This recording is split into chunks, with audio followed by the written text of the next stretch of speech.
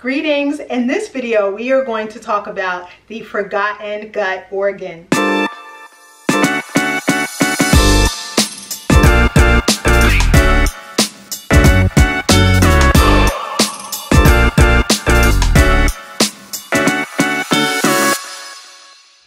With the onset of many gut conditions like SIBO, leaky gut, IBS, so many people are starting to scrutinize the digestive system. A lot of people take a look at the mouth because that is actually where we take in food. So they're thinking that the foods are causing these conditions. People are also looking at the small intestine because many of these conditions are housed right inside of the small intestine. But I do believe there is one more organ that people need to take a look at because it does participate and it has a role in gut dysfunction when it is not working properly. And that organ happens to be the colon. It is also known as the large intestine, the large bowel, and sometimes referred to as the gut. So this organ plays a huge role in the digestive system. So let's take a look at 4 facts that you need to remember when you consider the colon as part of the digestive system. Fact number 1. The colon is actually designed as our water conservation stop. We are land animals and we are surrounded by air. So we had to have some type of conservation system inside of the body. One of the things that we have is the colon, and the colon actually retrieves water from the lumen to make sure that we have enough hydration inside of the body.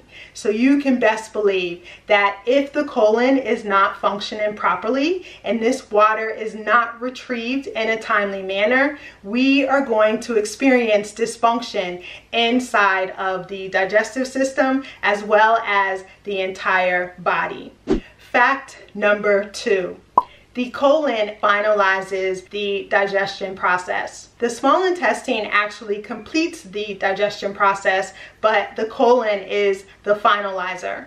Kind of think of it like a photographer who renders a photo shoot and then you pick out the portraits that you like, but then the photographer has to put on the finishing touches. So it's the same thing with the colon. The colon has to add the finishing touches so that it can produce the physical matter that we would discard from the body.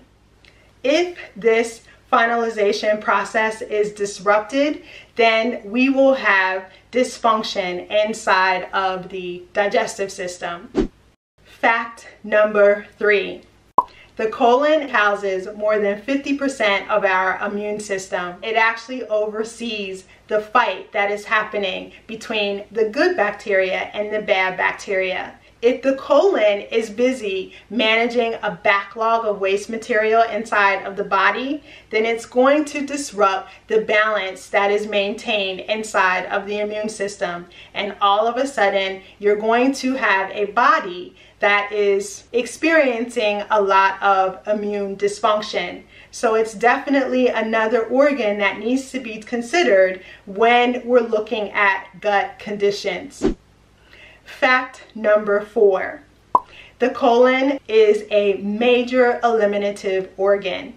It is responsible for making sure that the physical waste material is discarded through the exit and out of the body. So the colon actually manages gut flow. If there is a backlog of waste and that waste is not moved out of the body timely, the gut is going to experience dysfunction. The one thing that I want you to remember is the forgotten gut organ. So what I have done is I have put together a graphic guide to help you to understand the importance of the colon inside of the digestive system.